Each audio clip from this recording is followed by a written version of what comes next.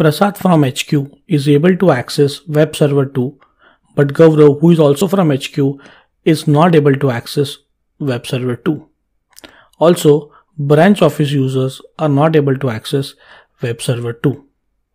Hi guys, this is Amar and welcome to Amar Tech Stuff. And as a network engineer, in this video, we will try to solve the issue.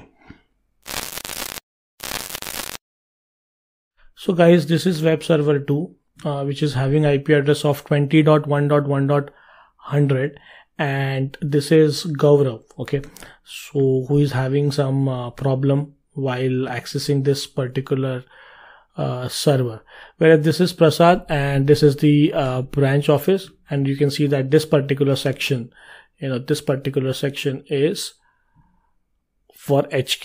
So this is my you can see this is the HQ part and this is the branch office part. So Gaurav is not able to access this particular server, but Prasad is able to access. So let's check how it is happening and whether really Gaurav is not able to access the web server too. So what I'm going to do is I'll just open Gaurav's PC, and this is Gaurav's PC. So I'll go into the web browser and I'll check whether I'm able to access HTTP 20.1.1.100. So this is the IP address of web server 2, and I'm trying to click here and go, but not able to access a thing. So yes, I'll take Prasad's PC and check whether he's able to access. So I'll go into HTTP. So this is Prasad's PC 1.100, and you can see here that I'm able to access from Prasad's PC the web server 2, but we tried it from Gaurav's PC and we are not able to access. Actually, timeout is coming over here. Even if I go in the command prompt and I'll try to ping it 20.1.1.100, and you can see that it is not reachable. I'm getting the reply from 10.1.1.1 that it is not reachable, the destination is unreachable. So this is the problem. And there's another problem that the branch users, I'll just take one of the PC for the branch, and I'll also try to access from branch HTTP 20.1.1.100.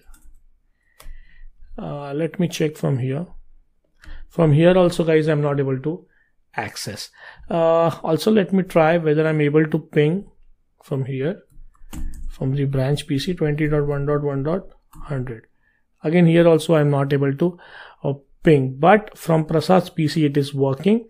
This was Prasad's PC and it was working fine. Even if you can check here that if I go into the command prompt from Prasad PC and try to ping 20.1.1.100, I am able to ping. So there's some issue for certain PCs, or but there's no issue with the web server, because on the web server we are able to access services running fine.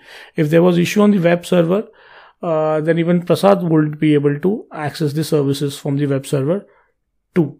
So let's try to figure it out that why the communication is not happening. Now here you can see in this particular diagram, network diagram, that the one which I've mentioned here in yellow color, okay, these are the part of VLAN 10. Now Gaurav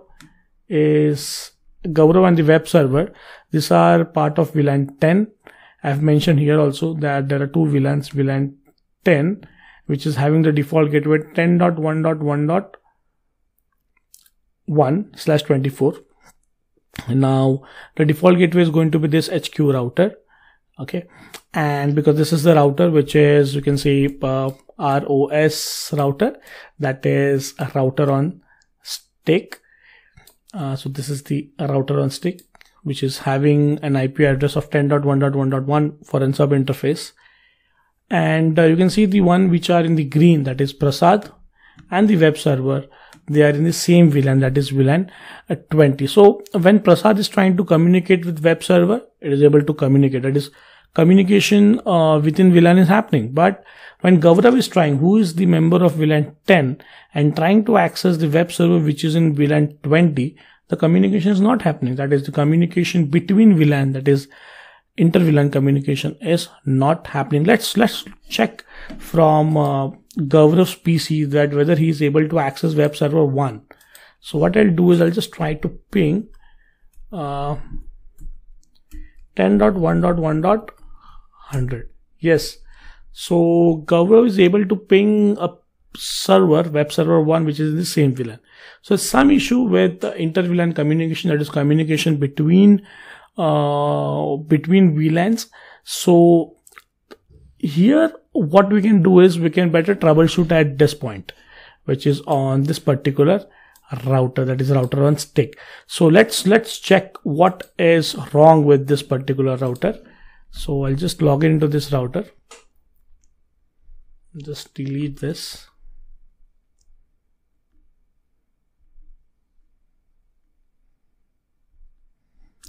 And let me take, so this is my router. I'll just maximize a bit. So this is my HQ router, and in this HQ router I need to check some configurational stuff now. So this is the interface gig 0/0/0, which is getting connected to this LAN site. So let me check the configuration for that particular interface. So this is the configuration. Okay, so this is the configuration which is coming out, gig 0/0/0, which is getting connected to the edge switch. So that is correct. This is the edge switch, guys. Yeah, this is the edge switch, and we have configured two sub interfaces because we have two VLANs over here.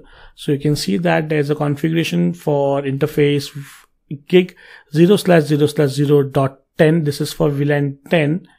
I can see here the configuration that encapsulation is .1q for VLAN 10, and the default gateway or the gateway for VLAN 10 will be this particular IP, that is 10.1.1.1/24. But you can see, guys, there's some configuration missing in this particular sub interface, that is gig 0/0/0.20. So let's do the configurational part for this. So what configuration we need to do is, I'll just go into the configuration mode, gig 0/0/0/0.20. We have to define some encapsulation. Let's say we defined as .1q, and we have to define the VLAN. So here the VLAN is 20. So this is the one thing which we need to mention. The other thing you can see over here also, the IP address we need to mention. So let's mention the IP address. Now here the default gateway, guys, you can see over here also that I've mentioned it over here also. The default gateway will be 20.1.1.1/24. So I'll mention the default gateway over here. IP address 20.1.1.1/24 is 255.255.255.0. So this is what configuration we did. Now let me check. I'll just save the configuration. Now I'll check on Gaurav's PC that whether I'm able to ping it or not. Let me check. I should be able to ping 20.1.1.100. So guys, let's ping. This is the time to test now, and it will get ping mostly, I think so. Oh my god. Still request timeout is coming. Let's wait for the second or third packet, because most of time, we do get RTOs request timeout. So let's wait for some time. I think so, guys. We have made, oh my god, still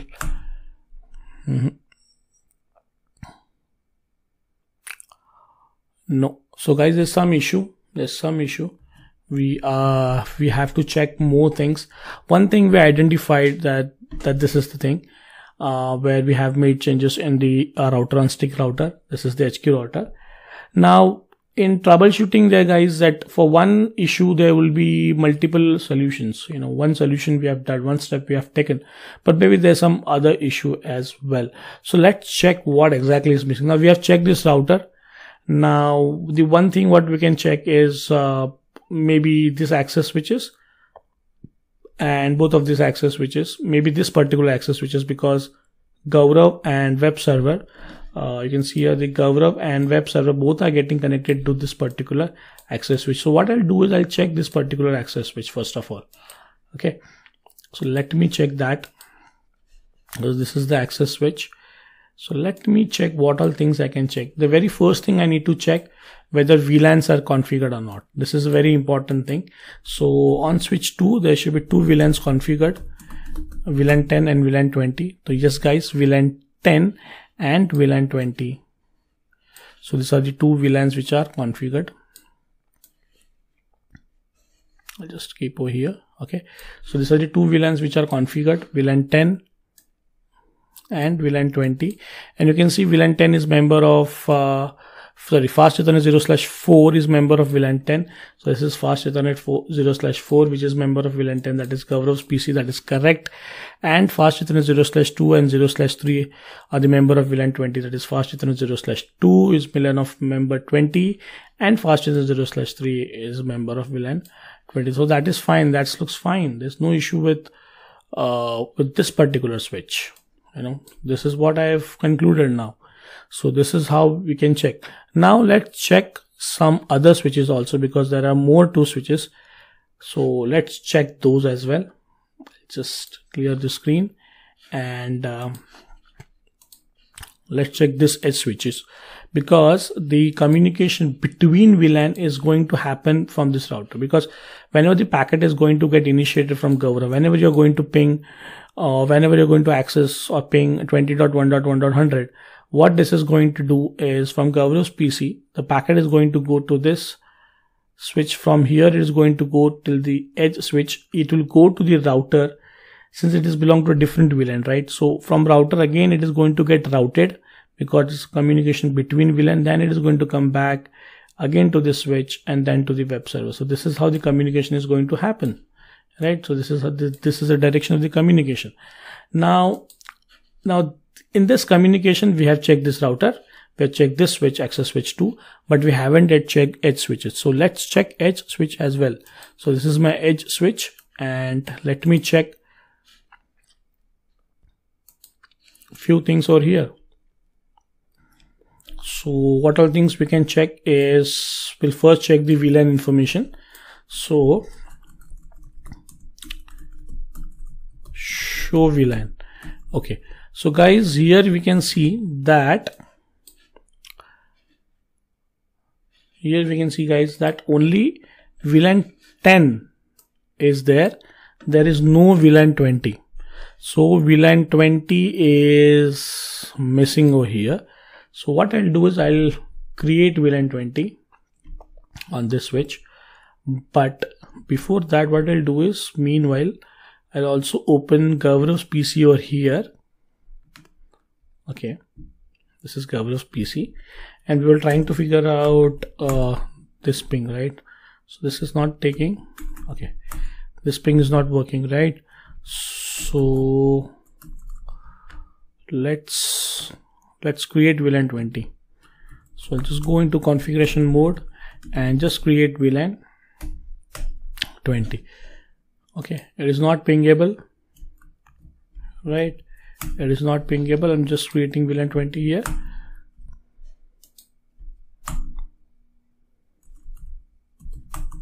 Just created VLAN 20, and let's see now whether we are able to ping, because VLAN 20 was missing on HQ edge switch. So we created that, but still you can see it is not reachable. Let's ping again 20.1.1.100, and you can see still we are getting timeout. So there's some more issue.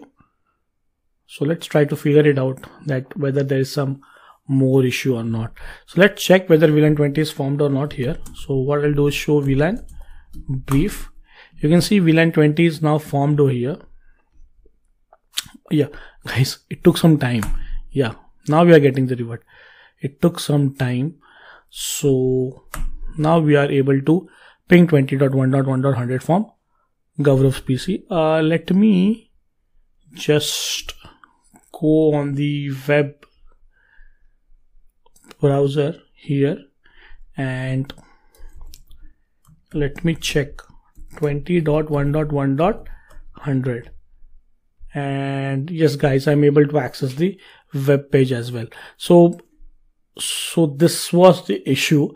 We identified two issues primarily, that here the configuration related to the sub interface for VLAN 20 was missing, encapsulation was missing, IP address was missing, and here the second issue we identified that VLAN 20 was missing.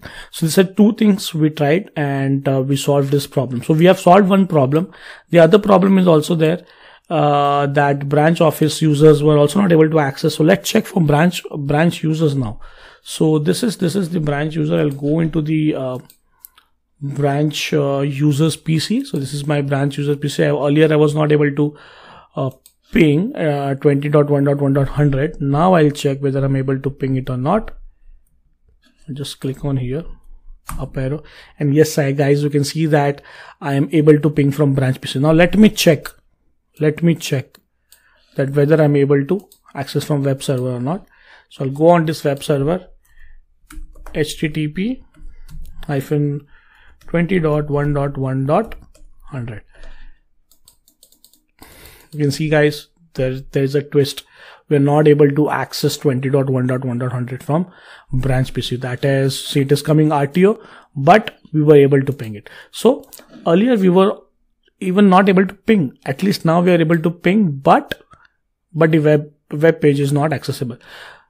For Gaurav, the web page is accessible, pingable and accessible for the web server 2, but for the branch users, the web page for server 2 is not accessible, because for branch 2 it is pingable, right? When I'm giving ping from branch 2, it is going, it will be going through this path like this till here. The ping response is also coming. Okay, the ICMP response, the echo reply is also coming. That is working fine, but I'm not able to access web server. So what will be the issue? So what I'll do is I'll troubleshoot this in the next video, and try to figure out what exactly is happening. Earlier we were not able to ping, now we are able to ping, but we are not able to access the web page. So let's troubleshoot in the next video. I'll catch up you guys in the next video, and if you want this particular packet tracer lab, you can write me on my email address. I can mail you this particular troubleshooting lab. I'll give my mail address as well. My mail address I'll give in the description section. Even if you want, I'll just write down over here the mail address. My mail address amar.techstuff@gmail.com. Even if you can try me to find on Insta ID, you can DM me there also. That is amar.techstuff on Insta. I'll send you this particular lab for practice. So I'll end up this video. In the next video, we are going to troubleshoot for the branches users. They're able to ping but not able to access the web server too. So thanks for watching guys. Catch up in the next video. Till then, bye, thanks, and have a nice day.